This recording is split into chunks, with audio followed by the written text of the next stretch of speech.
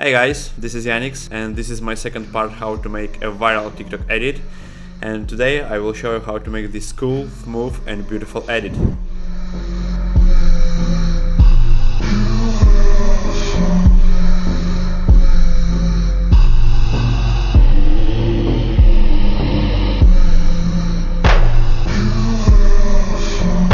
So, before I start, don't forget to put like on this video and subscribe to my channel. Now I don't distract you anymore, let's go to After Effects. First of all, like I said in my first part, you need to come up with an idea, and if it is hard to you, just remake other people's edits, find the edit which you will like and just remake it. It will be a good practice. After you have come up with an idea, you need to create a new composition. To do that, click New Composition and repeat my settings, except the resolution. A resolution you can put whatever you want, but don't forget to put 60 FPS, it is really important.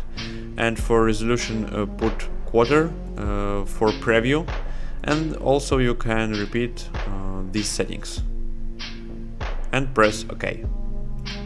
After all these steps, you need to add music in After Effects and place the dots where the beats are. I mean where you want the changing of your clips. I hope that you understand me, because it is hard to explain since I'm not a native speaker, but I hope that you understand me. To do that, just open your audio and open waveform, put the cursor here and click on the star, like this, this, and for all these waves. After that, you need to add your clip or some movie in After Effects, but in 4K quality. It is really important, since after uploading video on YouTube, TikTok or Instagram, the platform will compress your edit to 1080p quality. So if you don't want to lose a lot of quality, find the scenes in 4K quality. So after you add your clip, you need to find the moments which you want to edit. I actually did this, but when you will do it, for a cut, use combination Ctrl-Shift-D. After that, you need to make your edit more smoother. To do that, select your clips, hold Ctrl and select your other clips, like this, and turn on this option, double click, and also if you want you can enable motion blur. After that, you need to create a mask on your clips, like I did. To do that, just select a clip, press S on the keyboard to scale and change the scale as you want, and also create a mask. Just select rectangle tool and create a mask and put it as you like. After you did this, you need to create mask transition like this. To do that, increase the size and create one more frame and press Ctrl-Shift-D. Then select this frame and press right mouse button, select time and freeze frame.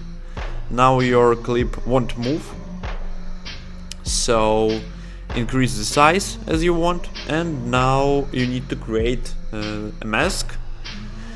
To do that, select this frame, select pen tool and also select full for preview. It will be easier to create mask, and just create mask. Now select your clip, press P and put the keyframe for position and drag it to the end.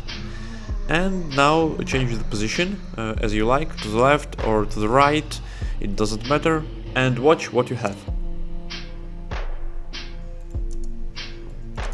It already looks good, but if you want to change it, to do that, just select these keyframes, press F9, open graph settings, also choose position, right mouse button and separate dimension, and also open this green graph and change it like this. It also looks nice. After this mask transition, you need to add drop shadow on your mask clips.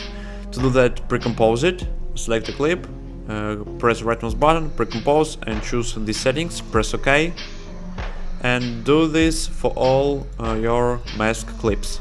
After you did this, open Effects and Presets and find BCC drop shadow and add to your clip. And now copy my settings. For shadow distance put 0, for shadow intensity put 100, For shadow softness put 5, and for gamma put 10. So now select this drop shadow, press Ctrl C, then select your other clip and press Ctrl V. Just copy for all your clips. Now you need to create a scale effect for mask clips. To do that, select a clip, press S on the keyboard and turn off this option. Then click on clock, go 1 frame ahead and put this value.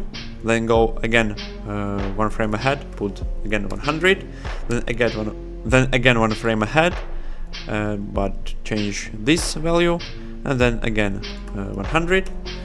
Select all these clips, press F9, keyframes, press F9, and that's it. You have this cool animation. You can copy it for all your clips, and of course you can play with it and put it as you like. But I will just copy for all my clips. But when you will copy it, first of all select your next clip, press S and turn off this option. Now I have something like this. It looks very nice. Now for your main clip you need to add some zoom effect and also Twixtor. To do that, pre-compose it and go to the effects and find Twixtor. Add to your clip, click on clock at the beginning, go 12 frames ahead and put 35, for example, like this, and also put the cursor at the beginning again, go to the effects, find as blur curves and also add to a clip, click on clock near the dist, go to the end and put maybe 0.8. Press U on the keyboard, select these keys, press F9, open graph settings and make sure that you edit value speed graph and just repeat my graph.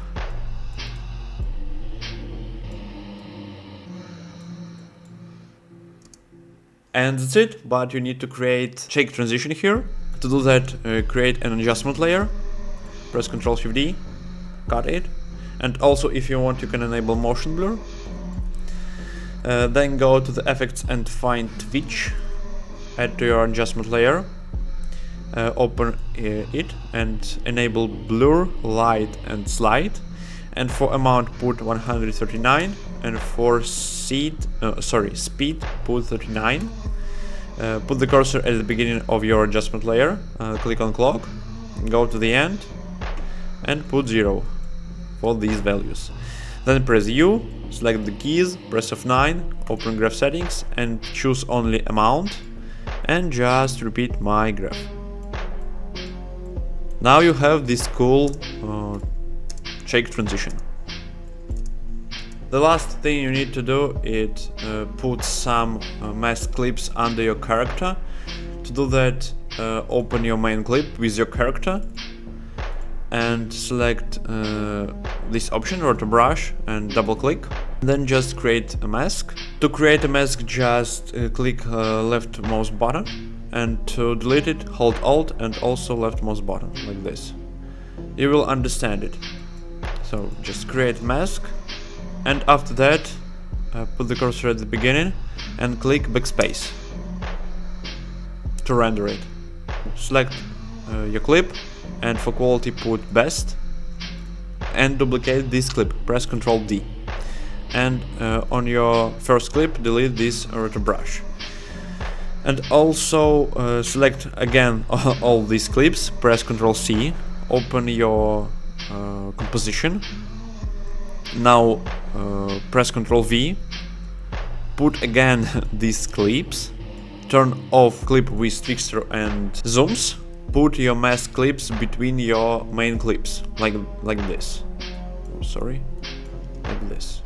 And that's it, but now you need to pre-compose these clips. Open your clip that you turn off, press U, and just copy your Twixtor and zooms. Press Ctrl C. Now you can delete this clip and press Ctrl V for this clip and for this clip. And that's it, you have this cool edit. Of course, sometimes some problems will appear, like this. The mask is not good, but if I'll put full for quality, everything is fine. So check it. Also, if you want, you can open YouTube and find some good brush tutorial and watch it, and then you will know how to work with it. So I hope that this tutorial was useful for you, and now you know how to do this cool viral edit with these mask clips, and I hope that you understood everything. So if this is so, don't forget to put like on this video and subscribe to my channel. Thanks for your attention. See you soon, guys.